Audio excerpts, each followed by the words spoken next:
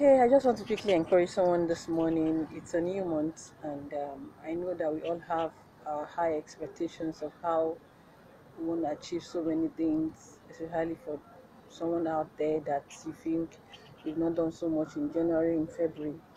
I just want you to let you know that, see, your times and your seasons are in the hands of God. I'm sure you are not hearing this for the first time, but that's the truth. That's just the gospel truth. Your times and your seasons are in the hands of God. And the truth of the matter is that it's not your calendar is not God's calendar. You may think, it's getting late, oh, you're running out of time. But the truth of the matter is that God is mindful of you. Your words are continually before Him. He is mindful of the time He has assigned for your life to achieve that which you want to achieve. So you just have to trust Him, trust His timing, trust everything that He wants to do in your life, because He's more than able to do it actually. After all, He gave you the life. So why can't you just trust Him?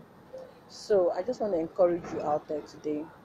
Whatever you're believing God for, you are not late. You are just right on time. Believe and you get it.